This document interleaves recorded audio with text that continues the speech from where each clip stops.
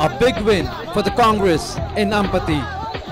The victory significantly makes the Congress the single largest party in Meghalaya. A lot was at stake in this crucial Ampati bypoll, and the Congress, under the leadership of Mukul Sangma, held its ground despite an aggressive campaign by the ruling NPP. These visuals speak for themselves. Congress workers in celebratory mood, and rightly so. 27-year-old Miani D Shira, the daughter of former Chief Minister Mukul Sangma and a greenhorn in politics, has made it big in Ampati, a constituency her father ruled for 25 years.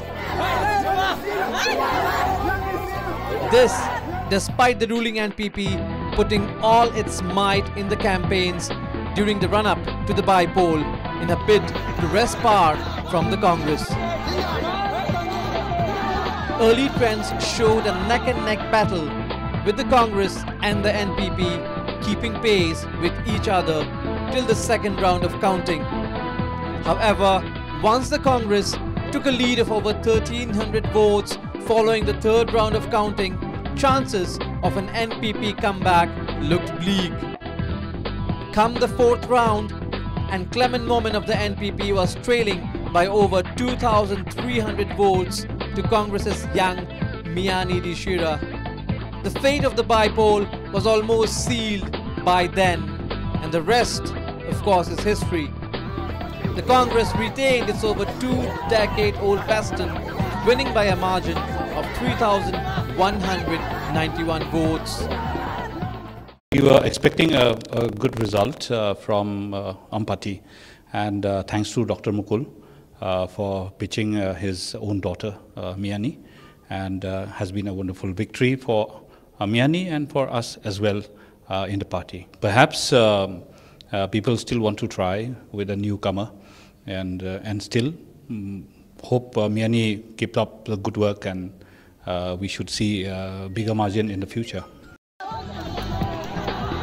While the victory came as a welcome gift for debutant Miani Shira, it has surely provided the much-needed boost to the Congress, especially former Chief Minister Mukul Sangma, who was touted to have lost clout post the Congress's indifferent show in the assembly elections earlier in the year.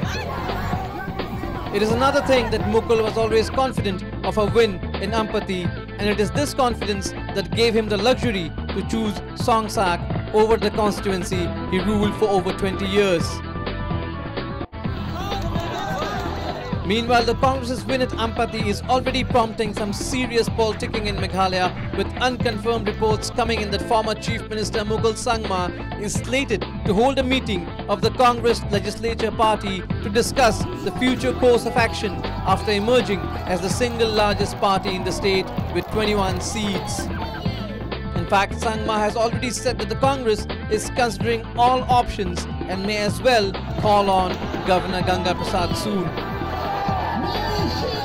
So thanks to a Congress win, Meghalaya is expected to be the hotbed of politicking at least for the next few days, and it will be interesting to see if the Congress goes on to stake claim to government formation, as was being impressed upon by certain party leaders in the run-up to the polls.